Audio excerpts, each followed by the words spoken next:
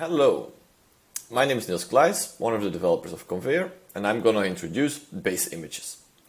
A couple of months ago we introduced IDEs, remote development environments, which are bound to a specific project. Base images, they are basically an extension of this. They allow you to pre-configure an IDE that can be reused across projects, such that the configuration should only be created once and all the projects can use it. Okay, let's show this as an example. I'm going to start a new DBT project. I add some code and I'm going to say, well, I'm going to start this project with the DBT base image. All right, it creates the project. Now let's launch the IDE.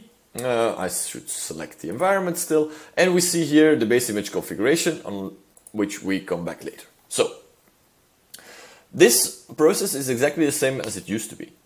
We now create an IDE. We start from the DBT base image that I've created, and we package the code with it and we start it up.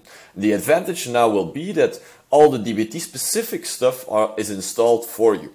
For example, the DBT power user is something I install, also DBT core and the adapters, all to make it easy for users to get started.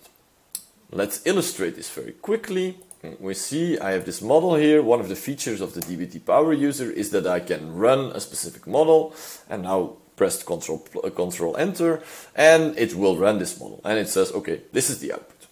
Okay, so as a user, everything is set up. Now, what does the platform team need to do? The platform team needs to create these base images, and it's very simple.